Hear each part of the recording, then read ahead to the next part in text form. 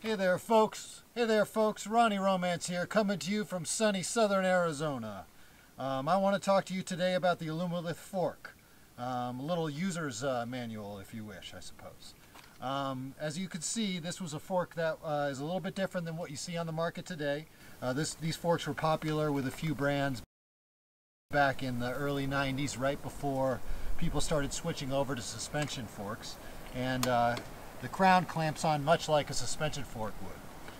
Just like in those days, you want to keep an eye on it, making sure that you don't see it kind of move up and down or anything like that. Keep an eye on these bolts. They've been torqued to spec, 15 to 17 Newton meters, but always keep an eye on that stuff.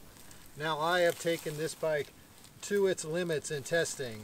Limits being like 50 flights of stairs, going down it, sending it, whatever you want to call it these days. Yeah, any kind of real aggressive style riding, if you're going down something really rough, or a lot of washboards in the road, that shakes everything, shimmies it, whatnot. Something like that, that's going to make your fork blades shimmy a little bit. Just tighten them up, it's no big deal. If you're like the suing type, don't buy my stuff.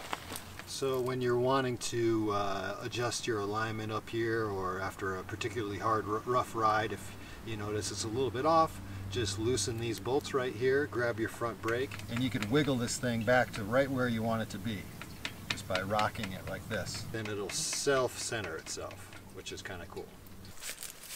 And this is the way you want to pattern your tightening and loosening of these four bolts here. So when you're tightening this back up, tighten right here. Tighten a little bit, a little bit, a little bit, a little bit, a little bit, a little bit, a little bit, a little bit, and so forth, until tightened to spec.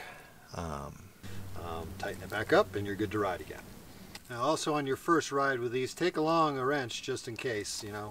We torque these to spec at the factory, but we're only human. It's not going to like explode or anything, but you might notice a little bit of slippage on the first ride.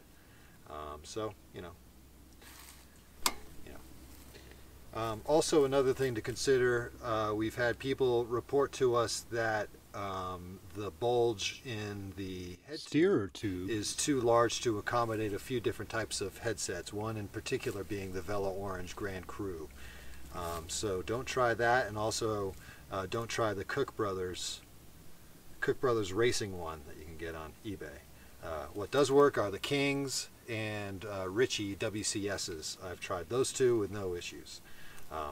So sorry about that if you bought a headset and you're like, oh, but the Kings are king, you know what they say.